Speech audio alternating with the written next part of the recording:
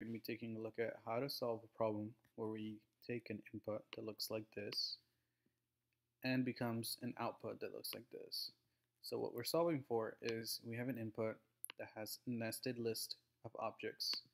Once we hit a primitive value in that nested list, we should be returning that as a prefix key with all of the keys that we initially hit, and then the value would be the primitive value that we finally hit. So for instance, if we're going through this problem, we're going to go through A, then B, then C, and finally C is going to be a primitive value, so we'll return that as 1, like this. And for 2, we now skip B because we've already gone through it. So we'll go A and D, we've hit a primitive value. So now our key will just be A and D, and our value would be 2. So let's build this out.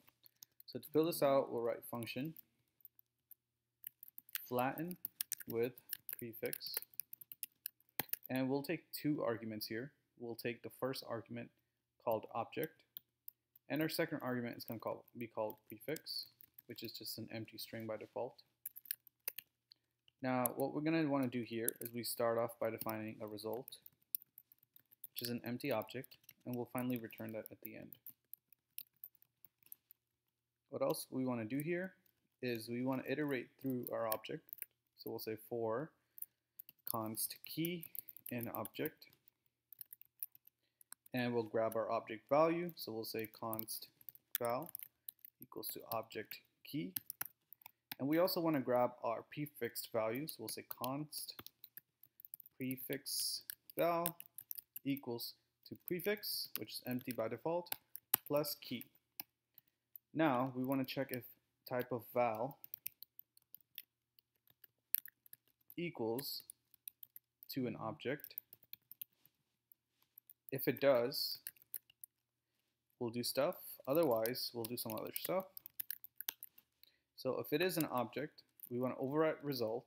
So we'll say result equals to, and we'll open and close a new curly brace, and we'll use the spread operator to preserve the original values for result. And then the second would be recursively calling our flatten with prefix function with the spread operator. So we'll say spread out flatten with prefix. Our first argument now will be the val, and our second argument will be the prefix val that we created. And then for the type of primitives or any other value that's not objects, result prefix val equals simply to val. And that's pretty much it. We can try running this. So I'll copy this and I'll do a console.log.